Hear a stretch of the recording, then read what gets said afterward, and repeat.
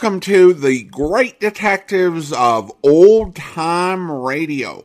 From Boise, Idaho, this is your host, Adam Graham. If you have a comment, email it to me, box13@greatdetectives.net. Follow us on Twitter at Radio Detectives and check us out on Instagram, instagram.com/Great Detectives. If you're enjoying this podcast, please follow us using your favorite podcast software. I do want to encourage you to check out our other podcast. In particular, I'm highlighting once again the Old Time Radio Snack Wagon. And our focus on that program is just bringing you a great variety of shorter, bite-sized bits of radio. Whether it's self-contained programs or excerpts from longer programs, we've had a great mix of original dramas as well as some comedic excerpts featuring Charlie McCarthy, Groucho Marx, and Jimmy Durante. You can check out the Old Time Radio Snack Wagon and all the episodes we have posted over at snackwagon.net or wherever you get your podcast. Now it is time to begin this week's Yours Truly Johnny Dollar serial. We will be playing episodes 1 and 2 today. If you want to listen to all the episodes together, you can wait until Friday. Just pause it right now and then come back and resume. And then immediately listen to episodes 3 through 5. But now here are episodes 1 and 2 of The Pearling Matter from June 18th and June 19th, 1956. From Hollywood, it's time now for Johnny Dollar. This is Morton Scottman, Mr. Dollar, at Eastern Liability and Trust. Oh, yes, sir. Got your message. I was just about to call you back, Mr. Scottman. Would it be possible for you to drop in and see me today? I think so. Say in an hour. That would be excellent. What's it about, Mr. Scottman? David Pearling. Pearling? I understand he was killed in a boating accident a couple of days ago. Read something about it in the papers. To borrow a phrase, Mr. Dollar, that report was somewhat exaggerated. Mr. Pearling is still very much alive.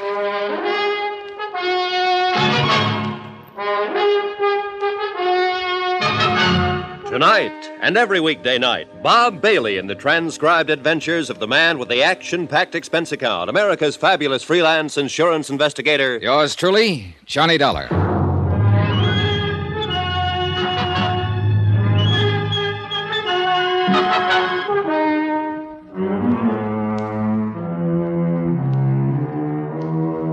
Expense account submitted by Special Investigator Johnny Dollar to the Eastern Liability and Trust Company, Hartford, Connecticut. The following is an accounting of expenditures during my investigation of the Pearling matter. Mr. Scottman, you're a pretty good guy, and I'll say this right at the top, since you were the one who called me in. You're reading about the Pearling matter in your newspaper right now, but they haven't got the story right. None of them will ever have it quite right. Just remember that as you go through your newspaper in this report, Mr. Scottman. You looked pretty worried when I met you that afternoon about 5 o'clock, and you led me into the top-drawer offices of Eastern Liability and Trust. I tagged you as a meticulous sort of man who knew when his laundry was coming back. I wasn't a bit surprised to learn that you were vice president and chairman of the board. Why don't you sit down there, Mr. Dollar? It's the best chair in the place. Thanks. Cigar? Cigarette? No, I have these, thanks. Lighter right there at your right. Thanks. Yes, Mr. Scottman? You can run along for tonight, Evelyn. No more to do. Thank you, sir. Good night. Good night, Evelyn. I understand you've handled several matters for our company, Mr. Dollar. Yes, sir. I was just going over it in my mind. I believe the last one was the San Antonio case. Yes, Mark San Antonio. Yes. You handled that very well, Mr. Dollar. I want you to know I appreciate your reputation in the field. Nice of you to mention it. I'm curious, Mr. Scottman. I rarely work directly with an insurance company. Usually I'm hired by the adjusting agency. And let's say this is a little idea on my own. Only one person knows about it so far. You will be the second. Board of directors might not exactly prove what I'm about to propose, but I feel some action should be taken. I have some good whiskey in that cabinet. No, thanks. Not now. Yes. Well, this case involves David Pearling, who, despite what the newspapers reported yesterday, is still very much alive. You say you saw the item in the papers? Yes, something about him being killed in a boating accident in Florida, I think. The story was erroneous. It'll be retracted. Oh? Fact of the matter is, Mr. Perling was already on his way back to New York, safe and sound when that report came out. The boat that he'd been fishing from did have a boiler explosion, but no one was killed. Well, these things sometimes happen, I guess. Oh, sure they do. However, it was printed all over the country. As you know, David Perling is highly regarded in financial circles. And that is the reason I asked you to come in and talk to me. Did you see the stock exchange figures yesterday? Well, I don't pay too much attention to them, Mr. Scottman. I do. We do, as an insurance company. That report of Perling's death affected several commodities listed on the New York Exchange. Companies in which he holds varying positions. Positions that would, if, say, the report of his death were engineered for that specific purpose, allow certain people to risk very little money and make a great deal of money. Just a minute, sir. Certain people? Are you talking about Perling? I don't know who I'm talking about, really. I'd like you to find that out. Find out, among other things, if the situation has been taken advantage of in any way. This isn't exactly in my line, Mr. Scottman. I think it is, Mr. Dollar. I'll come right out with it. Eastern Liability has considerable investment in some of the commodities that could be affected. We, or let's put it this way, I want to know where we stand. I want to know if we've been cheated or are about to be cheated. I had dinner with Morton Scottman at his club. He acquainted me with the several companies involved in the matter and supplied me with stock exchange information that would be valuable in making comparisons in case the action he anticipated ever happened. An hour later, I was at the airport. Expense account item 1, $123.69, airfare and incidentals from Hartford to Key West, Florida. I arrived at 4 o'clock in the morning, found a hotel, and had 6 hours sleep. At 11:30, I was standing in the office of a bluff, red-faced man named Peyton. He happened to be the managing editor of a newspaper. All the way from Hartford, Connecticut, eh? Well, welcome to Key West. What can I do for you? Tell me about this story. A Perling story, huh? Yeah. You a lawyer? No? You here to make trouble? Just find out something about how that story got into print, that's all. We're retracting today. What do you want us to do? Wear sackcloth and ashes? I'm not here to file a suit. I just want some information about the story. You can sit down if you want to. Why, thanks. Find Gracie Edwards, will you? Right. Well, about like the newspaper story, except for the mistake. That was a pretty good-sized mistake, Mr. Peyton. Perling was here for a week to 10 days. He had an idea he could catch some tarpon or sailfish. He chartered a boat called the Yacht Watcher day before yesterday. Just heading in for the landing, somehow the fuel ignited and she blew up. Everybody thought Perling was still aboard her. Who was aboard her? It's the skipper. He came out of it all right. Harbor patrol boat picked him up. Go on. Everybody thought Perling had been aboard as usual and was lost. The skipper wasn't in any shape to tell it differently then. After all, Perling had been going out on her every day. We all knew that. Where was Perling? He's sleeping in his room when all of this happened. Got up about 3 o'clock, checked out, took a train back to New York. Story come out in the evening edition. Your reporter, the one who wrote it up, I'd like to see him. It's a her. Well, how did she get the story? It was right there. Right where? What do you mean? Down at the sailfish landing when the yacht watcher come in. That a regular beat? Well, town this size, we don't have beats. But your reporter was there when the boat caught fire. Yeah. What's her name? Gracie Edwards. How long has she been a reporter? A couple of years. Give or take a month.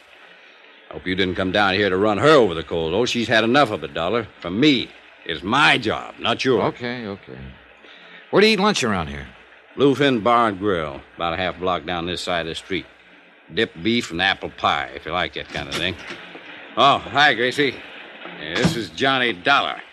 Gracie Edwards. Hello, Mr. Dollar. Hi. Mr. Dollar's come all the way from Hartford to ask you some question about the Perling story, Gracie. You want to talk to him? Do I have to? Up to you, honey. Who are you? What do you want to know? I'm an insurance investigator. I want to know how the story got into print without being verified. Well, that's a straight enough answer. Who do you investigate your insurance for? Eastern Liability and Trust Company at the moment. Yeah, he's got business cards and everything. Yeah, he looks like he might do that kind of work. Well, if you're going to talk to him, find someplace else. I've got work to do. How about some lunch, Miss Edwards? How about that? Oh, get out. Expense account item 2, $2, 2 lunches for Gracie Edwards and myself at the Bluefin Bar and Grill. She was a short, stocky woman in her early 30s. She had a fresh-looking face and fiery red hair. She didn't strike me as the kind of reporter who'd make a bad mistake. I did it the way any cub would have, only worse. I had a 3 o'clock deadline. I wanted to make it. I could have waited till the skipper came to, said Perling wasn't aboard. I could have contacted Perling's hotel, found out he was safely there. I didn't do any of that. I just phoned in my story. You know the rest. Every wire service in the country picked it up. Guess I was lucky I wasn't fired. Mm-hmm. You want another glass of beer? No thanks. You've been pretty nice. I'm sure you're not all insurance investigator. Notice I haven't asked you exactly what you're investigating. Yeah, I noticed that. You gonna tell me? Possibly. Right now, something worries me. You were down at the landing when the boat caught fire? Yeah. You go down there often? It's more or less my beat. Oh? What? I didn't think a reporter'd have a beat in a town this size. I said more or less. I like to go down there in mid-afternoon when the boats are coming back. The water's blue and fresh. Usually a good offshore breeze blowing. And if they caught any big fish, the flags are up. It's a place to go. I'm romantic. Good. Suppose we go there. 2:30 now. Ought to see some of those boats come in.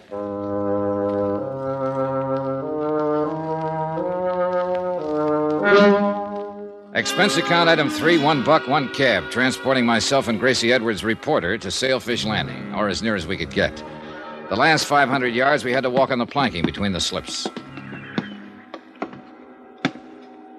Now, tell me, where was the Outwatcher when she blew up?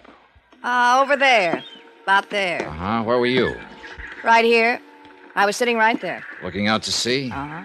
How long had you been here? Oh, an hour or so. That was day before yesterday? Yeah. She blew up there. You phoned in your story before 3 o'clock? Yeah, right before 3. Where's the Outwatcher now? They raised her this morning, towed her over the repair docks. That's around the point. That's kind of funny. What's funny? Well, I guess I didn't hear it right. You saw her get in trouble. You were right here.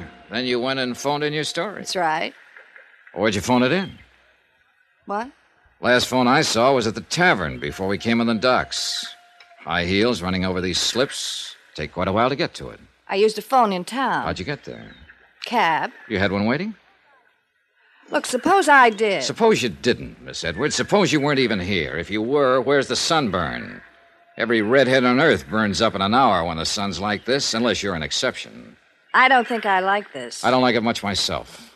But I have to find out something. I'd like to find out from you. I hope I can. If I can't, I'll have to find out from someone else. Maybe the man who owned the boat, the man who ran it, someone around here. I'm going. Wait a minute. I'm not just throwing words around. The boat was probably insured, and it'll probably have a claim on it, and I'll probably know the adjuster who was sent to work the claim. I'll talk to him and tell him what I'm thinking. I'll find out about this one way or another, Miss Edwards, but I think you can help me. Now, you're a good reporter. You would have waited to see if Perling was aboard. You would have checked his hotel. You would have, in spite of a 3 o'clock deadline, you would have made sure he was or wasn't aboard that boat. All right, Miss Edwards. Did somebody pay you to file that story? I just want to know that. Somebody paid me. Yes. Okay. I'll take you back now. We don't have to mention this again. Yeah, okay. In case it comes up, though. Yeah? Mr. Perling paid me. Paid me to print the story he was dead.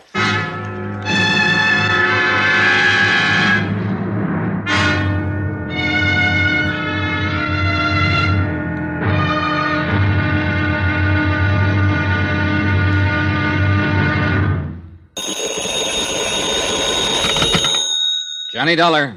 Ready with your call to Hartford. Hello? Hello, Mr. Scottman. Johnny Dollar. Hope I didn't get you up. No. I've been very anxious to hear from you. Well, I thought I'd better call, Mr. Scottman. I just found out that David Perling paid a reporter here in Key West to print that story about his death. I see. I can be in New York at 7 tomorrow morning. Could you meet me there sometime? I can meet you at Idlewild. My plane comes in at 7:20.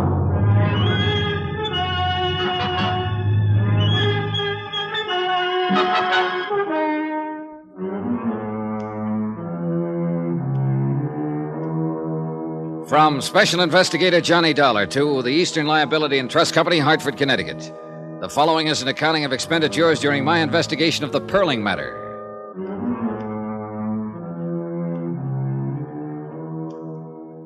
Expense account continued. Item 3, $98.09. Airfare and incidentals, including board and room, Key West to New York City.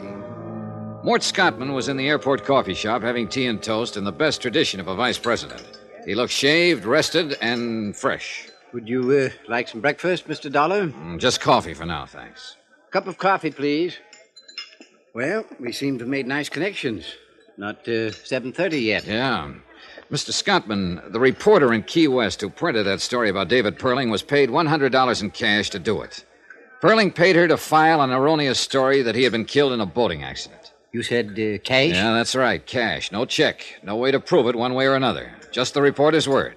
And she said she'd deny it if anybody else asked her. Disclaim the whole thing. Well, where does that put us? Well, look, Perling had to pay somebody to fire that boat. Probably the skipper, I don't know. But it's an angle if you're thinking about legal lines. It's very good. Of course, the boat would demand explanation. Well, let's let it go for the moment. I noticed a retraction disclaiming the story of Perling's death is in every paper this morning. It was in all of last night's papers, too. Now, if the story could affect the stock market, when would it show up? Today, at the latest. There was no action yesterday? Not on the exchange, no. How do you feel about this whole thing now? In view of the fact you've ascertained that Perling himself arranged for his own death report to be published, I can only assume that he did it for one reason: to take advantage of some brisk trading that would occur because of such a report. But there's been nothing of that so far. Tell me, Mr. Scottman, in the event this does happen, what would you do? I don't know exactly. Possibly report the matter to the exchange and see if Perling could be prosecuted for manipulation. Well, let's go over there and see what's what. Item 4, $5. Cab fare for myself and Morton Scottman to Wall Street and the New York Stock Exchange. Since I didn't understand too much about the board, I simply sat and kept an eye on Scottman. The pinstripe suit, the Homburg, the tie, the shirt, the glasses. Somehow he tickled me. I was beginning to like the guy. About 15 minutes before the place closed, he cleared his throat and touched my arm. I suspicioned wrong, Mr. Dollar. There's been no manipulation on the exchange. I thought certainly if there had been any, it would appear in that Alabama company. I was wrong, and I apologize for taking up your time. You're paying for it. Besides, I'm glad you did. Shall we go? Yeah. Where? Well, we know he didn't have the story printed to cheat on the market, but we still have the same old question. What's that? Why did Perling pay that reporter to say he was dead? The reporter lied to you. You've been lied to before, I'm sure. Oh, sure, and by experts. But she wasn't a good one, not even halfway good. So I still believe her story. You believe that board up there? I believe that, too. Well, then? Perling had a reason for getting such a story printed. I want to find out about it.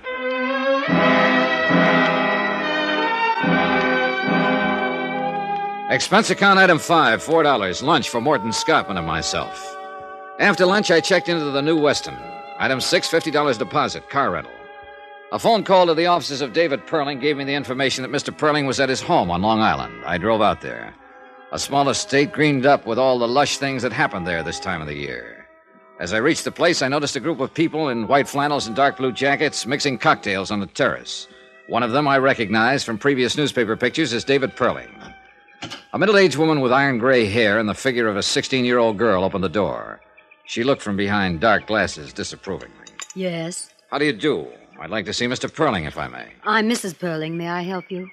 Well, this is a business matter, Mrs. Perling. My name's Dollar, Eastern Liability and Trust Company. Well, he's not in now. I suggest you call his office and explain the nature of your business to his secretary. Good day, Mr. Dollar. Look, I know he's here. I saw him as I drove up.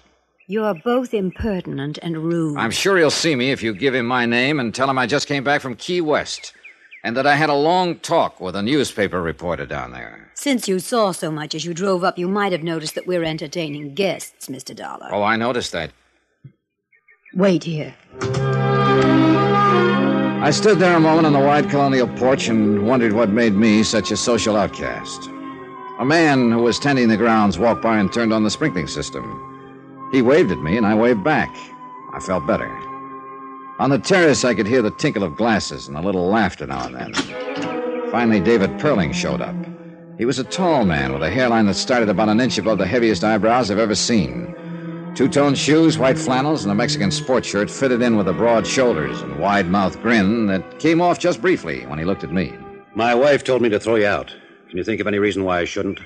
I'm about 10 pounds lighter than you, but I might be a good 15 years younger. Tell me what you want, kiddo, and then get out of here.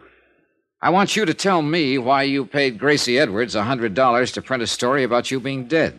Who are you, anyway? Johnny Dollar, insurance investigator. What's all this to you? An investigation. There's no way you can prove I paid that girl to print that story. I know that. I was telling a friend of mine today that something probably could be proved about the boat, if it had to be. Then the reporter thing had come out. I don't know. You see, Eastern Liability had an idea that you might have had that story printed to cause a little action on the stock market. Who at Eastern Liability? I'll keep that to myself. Well, doesn't make any difference anyhow. They're way off base. Or can't you figure that part? That's why I'm here. I figured that part. Suppose I told you I don't know what you're talking about. I'd ask you all over again. Tell you about a reporter and a boat. Dollar, you've gone this far, and it's probably as far as you're going. I'm not going to tell you anything. At least anything specific. I will tell you this much. I paid the reporter in cash. I paid the boatman the same way. Whatever reason I had, it was a good one. Meant to harm no one. You're sure about that, Mr. Perling? As sure as I'm going inside right now and mix another batch of martinis. For the second time in a matter of minutes, I was standing on a porch feeling like Typhoid Mary. Somehow I halfway believed David Perling. I also halfway believed that whatever reason he had meant something to me. All halfway thinking. If you want to be left alone, you don't slam a door once or even twice. You invite the asker of the question in, give him a drink, introduce him to your friends, slap him on the back, and lie through your teeth. You don't tell a man to leave, because that's the best way in the world to make him keep coming. So I waved at the friendly gardener once more, climbed into my rented car, drove back to the New Weston, and sat down with a magazine. Johnny Dollar. This is Celia Perling, Mr. Dollar. Hello, Mrs. Perling. I think I should like to talk to you, Mr. Dollar. David told me why you were at the house. Mm-hmm. I'm downstairs in the lobby. I'll be right down, Mrs. Perling. I had to drive some friends in tonight, and I thought I'd stop and have this chat with you. I'm glad you did. Somewhat embarrassing, after the way I acted at the house. Oh, well, suppose we forget that part, Mrs. Perling. Does Mr. Perling know that you're here? No, I'll tell him when I get home. There's something I must know. What's that? You aren't just a sensation seeker or something like that, are you? Mrs. Perling, let me answer you this way. You came to me. How you found me, I don't know, but you did. You also found out I'm a legitimate investigator interested in facts, am I right? David called a friend of his with the Allied Bureau, and they told him you were an insurance investigator. And they also told you that when I work a case in New York, I generally stay at the New Weston. Is that about it? I'd like to ask you a question. Are you going to continue with this matter, the one you discussed with my husband this afternoon? I suppose I am. You mean you believe there was something ulterior in David having that story printed? Well, let's say I believe his answers about it were unsatisfactory. I'm the fellow who's supposed to find out why. Why? It's my job. I can assure you there wasn't anything wrong about it at all. It was a rather personal matter and certainly could harm no one. I'm glad to hear that. I heard it once before, though. Your husband said it to me today in practically the same words. Would you like to buy me a drink? Sure. Come on. We walked through the lobby to the cocktail lounge without a word. We sat down without a word, and I ordered a couple of bourbons and water. Still no word. All around us, people poured drinks, laughed, and talked. I glanced at Mrs. Perling from time to time and wore the blankest expression I knew how. Finally, it worked. She began in a small voice. We have a daughter, Mr. Dollar. Her name's Eugenia. Jeannie, we call her. Mm-hmm. She's the reason for that story in the papers. Tell me about it. It's not easy, you know. It's admitting a prominent defeat to explain it. David and myself are considered quite capable people. Capable at most everything. Business, home. Capable of everything except raising a child into a woman. I'd rather not go into the faults that we have, Mr. Dollar. No need to. Are they that obvious? I didn't mean that. I just mean it seems painful for you to even discuss this. I'll say it this way. We've had too much money and too little time to put it on Jeannie. Now we're suffering for it. How do you mean? Jeannie got sick and tired of being alone and unattended and not understood. She left home a year ago, and we haven't seen her or heard from her since. She left a note saying that we never would. I suppose we deserve it. Well, I wouldn't try to judge that. We have no idea where she is, what she's doing, even if she's with someone. We just know she's gone. It's really quite ridiculous. Now that Jeannie's gone, we know how much we wanted her around. What about the police? Well, we didn't go to the police. I think you can understand why. I mean the publicity. Who did you go to? The Aimwell agency. They've been working on it. Oh, yeah, I've heard of them. Any luck? Not a sign of her. Do you understand now? Well, I don't understand everything. I'm sorry she's missing. But about the story in the paper... Well, Davy arranged that. I mean that his death would be reported. It was a crazy thing to do, I suppose, but we've tried everything else. He thought that if he were reported dead, Jeannie, wherever she was, would see the story and possibly contact me. You see, it's unbearable knowing she's alive somewhere, hating us this way. We wanted another chance. No luck? No luck. Not a word. Not a word.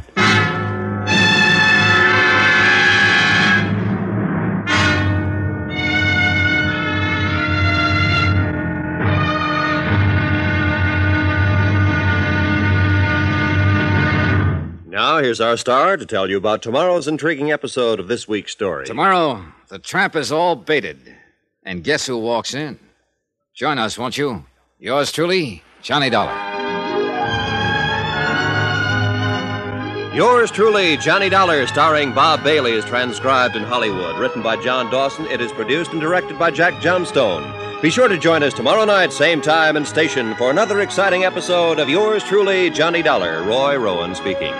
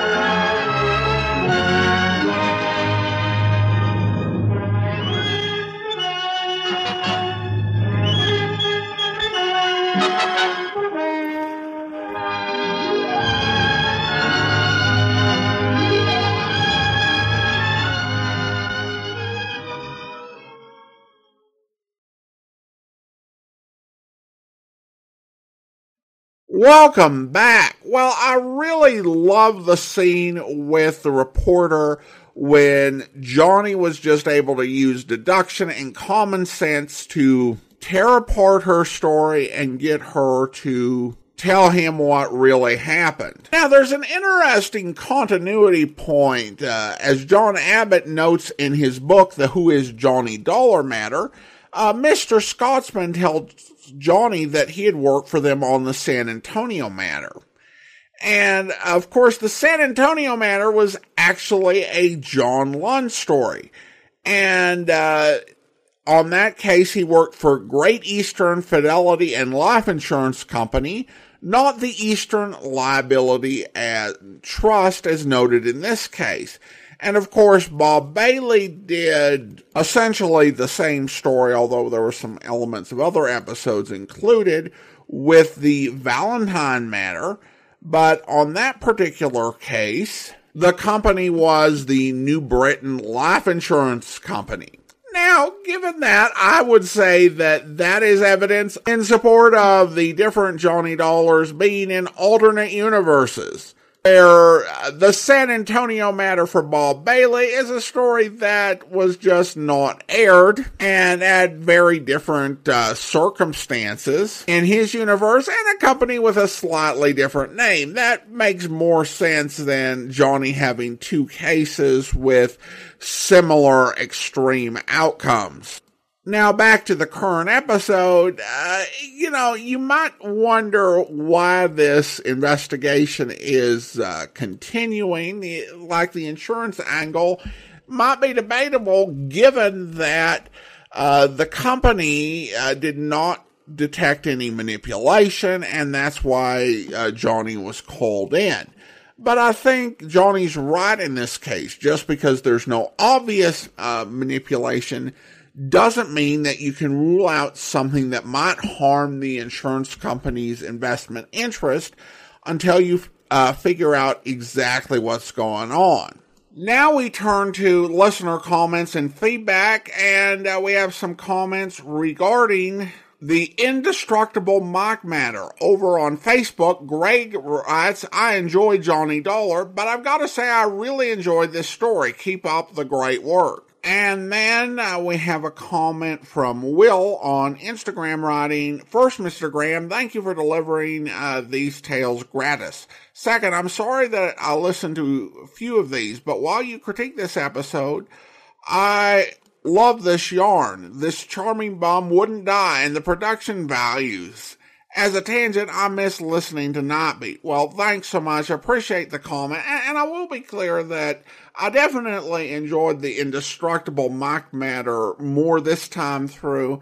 And overall, I thought it was pretty good. My opinion of it has improved over the years. I will definitely second your thought about Nightbeat. It was such a wonderful series. It was great a couple years ago when we had a previously uncirculated episode of Nightbeat found and were able to share that with you, and I really would love more. There are just some great stories, some pretty unique ideas that ended up being told on that series that you don't tend to hear on a lot of other programs, although there were cases where Nightbeat scripts were used elsewhere after some heavy rewriting, but it was such a great role for Frank Lovejoy. There were actually Australian and South African versions of Nightbeat. I've not listened to them.